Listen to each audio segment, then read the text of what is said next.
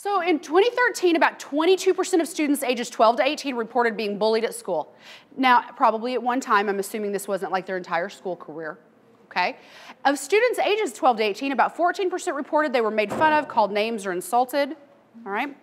I still want to caution, I mean, I think we want to be careful too. You know, every time I call somebody a name, I may not be a bully. Okay, kids just do stupid stuff like that too. But remember the malicious nature of it. That's what we have to really be aware of. 13% reported being the subject of rumors. Well, that should shock no one because everybody gossips, right? I mean, so the police department is like a small town. It's a small family, right, of a couple thousand. They are the gossipiest group of people. I'm like, you guys are worse than teenage girls. Stop it. I'll hear from somebody from something else, and I'm like, in my head, I'm going, that didn't happen. Like, that didn't even happen. And I'll give you an example. This was funny. Gossipy, right? And this is adults. This is how it spreads. So a couple of years ago, I went to a birthday party out at a bar, and a Spurs game was on. Well, for 5 minutes, I sat down next to a sergeant that I work with. Well, I mean, next to, okay, next, we weren't even as close as these chairs next to. So one of my friends is taking pictures. So she takes a picture, and what do you do when you're sitting next to somebody and they take a picture? You go, right, still, a foot, puts a group of pictures up on Facebook. By 10 o'clock the next morning, I had 3 phone calls. Hey, are you and so-and-so dating? Not 5 minutes after that picture was taken, I had moved so I could see the Spurs game, right? And that's it. 6 months later, I said, immediately called her and said, take it down. Like, I don't need this. 6 months later, somebody came up to me and said, hey, I heard so-and-so. I'm like, five minutes at a park. What? No. Anyway, gossipy, right? People gossip. 4% reported being threatened with harm. 2% reported that others tried to make them do things they didn't want to do. About 4% of students reported being excluded from activities on purpose, right? It's that social bullying. We're not going to play with you. You can see that starts young, too.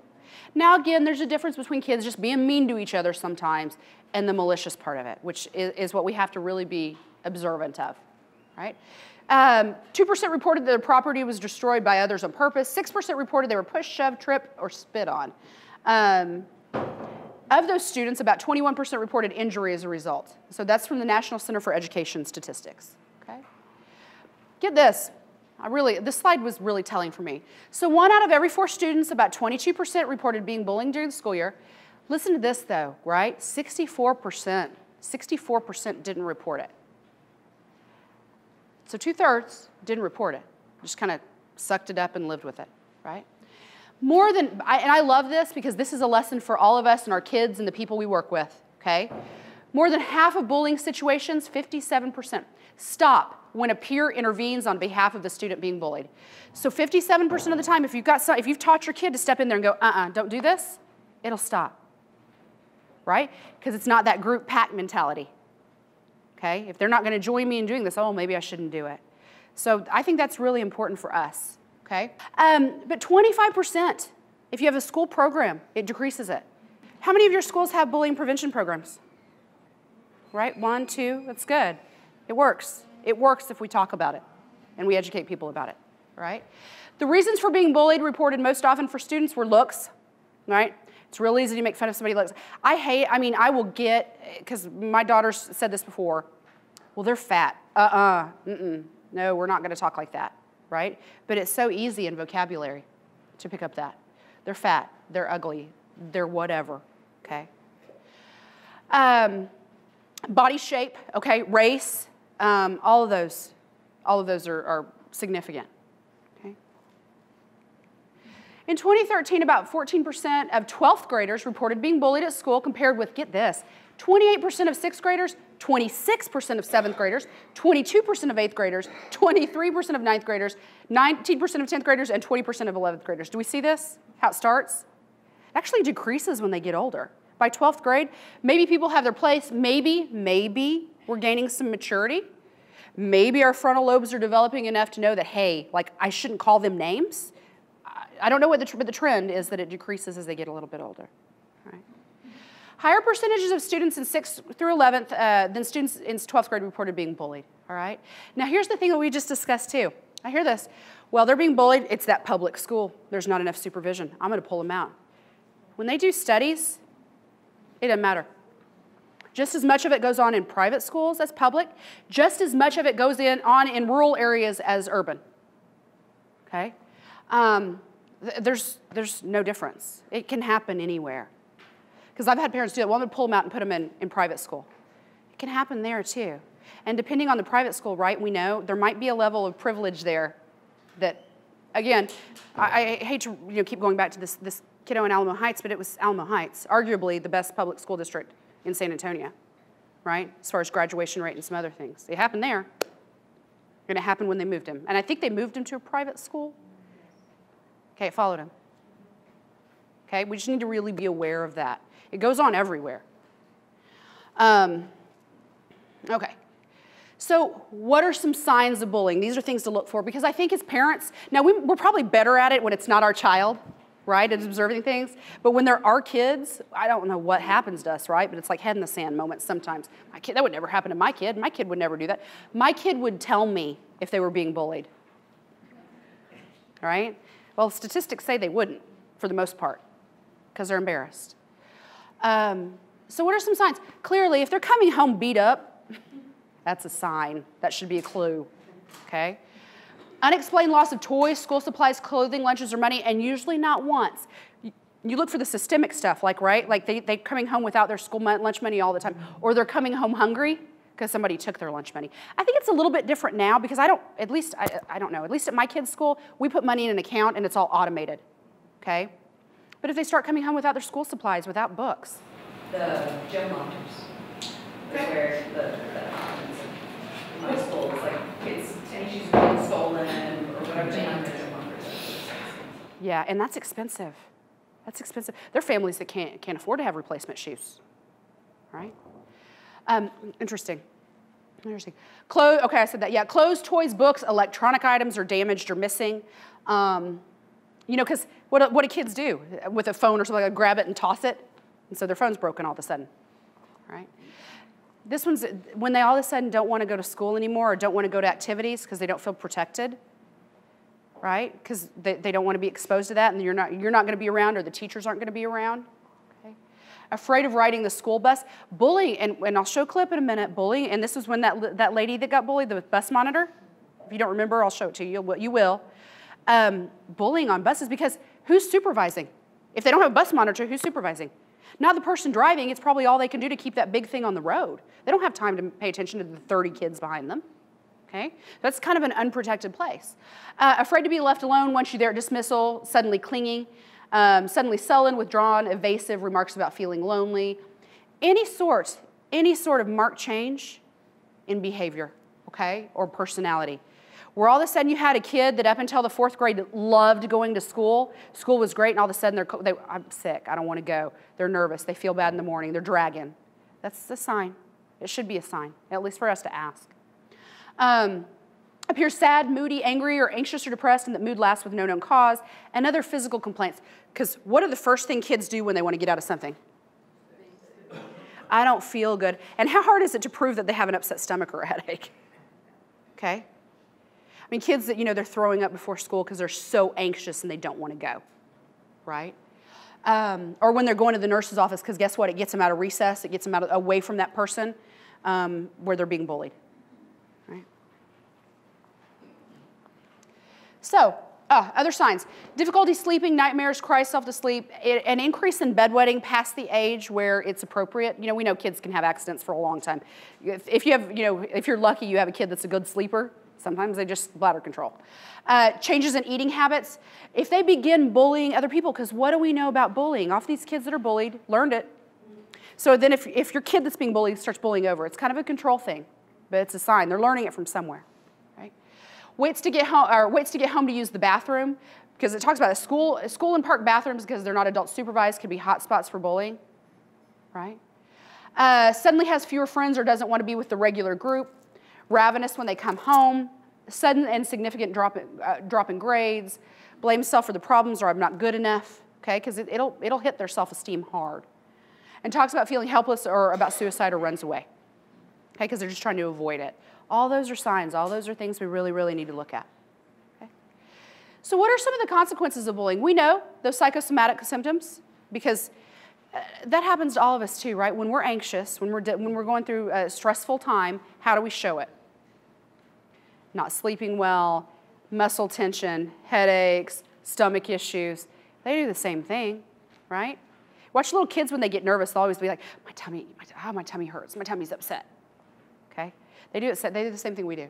Other nervous habits, if they start to chew their fingernails, pulling their hair, right? Picking at things. Clearly, obviously, any sorts of cutting behaviors. All of those are clues, okay? Other psychological disorders, I mean, you guys, you work with kids. How prevalent is depression and anxiety with teenagers?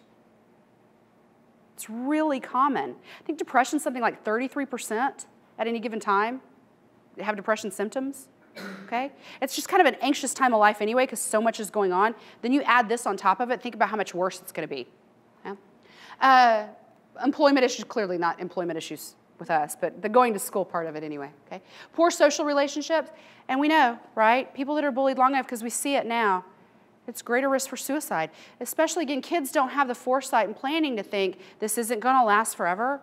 All they think is how painful it is now, and they're impulsive enough to do it, okay? We talk about this, suicide's the leading cause of death the second leading cause of death in teenagers, right? I work with officers. We've had officers' kids kill themselves with their duty weapons, okay? So I lecture every week. We have in-service. I lecture every week about how if you have a gun in the house, a loaded gun, well, not even loaded, a gun with ammunition, teenagers are 5 times more likely to kill themselves if you have an available loaded gun. Why? Because they're impulsive, okay? We know this. You guys that work with teenagers too, right? She was dating, he was dating Becky. Becky broke up to go out with his best friend, John. He was in love. They dated for 2 weeks. And it's the end of the world, right? And they're telling you about how bad the world is, and in your head you're thinking, it's going to get so much worse. You don't even know. Oh, this is nothing. Just wait. But they're impulsive. And so they're 5 times more likely to kill themselves if there's a loaded gun in the house. So if that is the case with you guys, lock them up, right? Because some people tell me, well, I've taught them about gun safety. Oh, goody. But nobody ever has taught a teenager how not to be impulsive. I don't think. If you have, let me know, okay? I want the tips now. I don't know how you do it. But suicides, they're a very great risk, all right? So let's talk about that bully and things to look for. Because, right, what do we know about bullies? Are they sneaky? They can be. They can be. I've seen them. Boy, they can be so smooth to the adult's face and so sneaky behind their backs, right? Because they know how to schmooze things. They're good like that. So what are some signs of a child bully? Well, clearly getting into physical or verbal fights, somebody that's physically or verbally aggressive, okay, is a clue.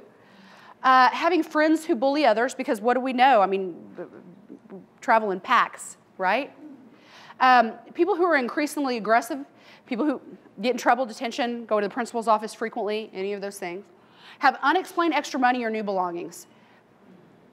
This one's great. Blame others for their problems when they never own it and it's always their fault. What's that a sign of? A budding what? What's that? Yeah, personality disorder for sure, right? When it's never their fault, okay? All of us have to take ownership sometimes, right? It's never always somebody else's fault. When they don't accept responsibility for their actions and are competitive and worry about their reputation or popularity, because if they're really, really focused on that, we know some kids will go to great lengths to gain popularity. And sometimes that means making really bad decisions. So what are some of the psychological diagnoses associated with bullying? We know, okay, overall that children with mental health disorders were 3 times more likely to bully other children. So of 10,616 children with a mental health diagnosis, 2,500 demonstrated bullying behavior, okay? And then you can look at it. Wait, I don't know what that second number is, but I don't think that's right. I'll have to look at that. But anyway, we know they're more likely, okay? So when they look at the type of mental health disorder adjusted for age, sex, race, ethnicity, neighborhood safety, and parent-child communication, they found the following odds. Depression, okay, 3.31%. Because we know with depression, kids tend to be, they can be sad, but they tend to be what? More irritable and more impulsive, depressed kids. More irritable and impulsive. It's going to say that on the next slide, I think. Anxiety, it's higher. Attention deficit hyperactivity disorder. Why that? Because they're impulsive, right? They do stuff and they don't think things through, okay? My oldest kiddo. Okay, my first two are adopted, and then you know how that happens, surprise. So my oldest son, we brought him here. His dad and I brought him here, actually, and did some behavioral stuff, and it worked wonders. He was getting into trouble, not for on-purpose bullying, but he'd want to be line leader. So he was hurting people. I mean, he was the kid who trimmed somebody's hair when they let him have scissors.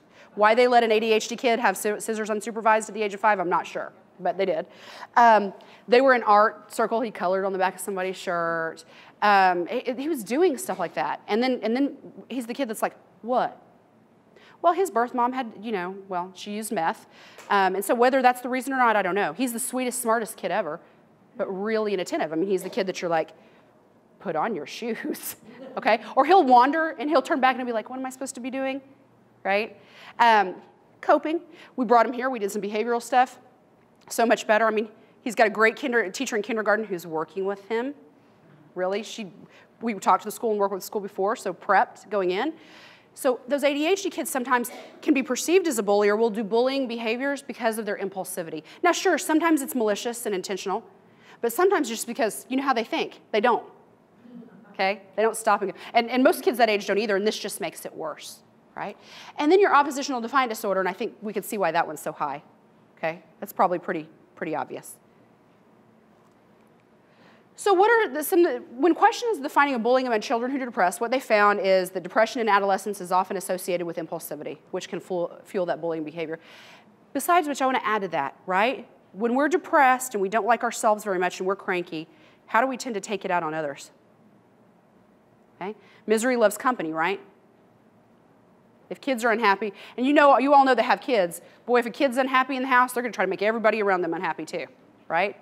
They're throwing a tantrum, then everybody's going to get the brunt of it. Okay? So what are some signs of bullying in elementary school? And I want you to note how these change, because they change from grade to grade a little bit. Okay? Examples of physical bullying: slapping, hitting, pinching, punching, kicking, locking somebody in a confined space, right? The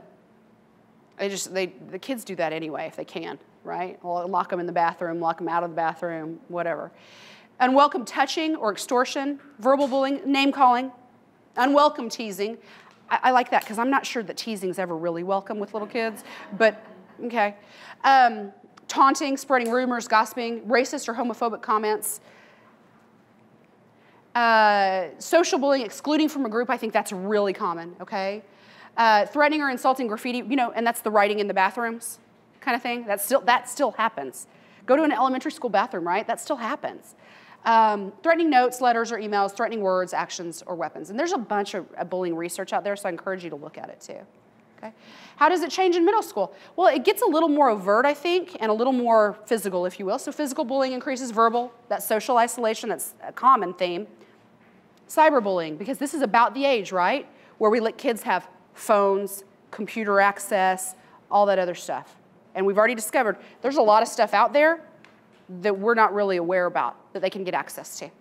Relational bullying, and then sexual bullying starts too, right? Look at that Amanda Todd story, right? Send me a picture of your boobs. If you don't, I'm going to put it all over the place. Well, that's sexual bullying, and he did it anyway.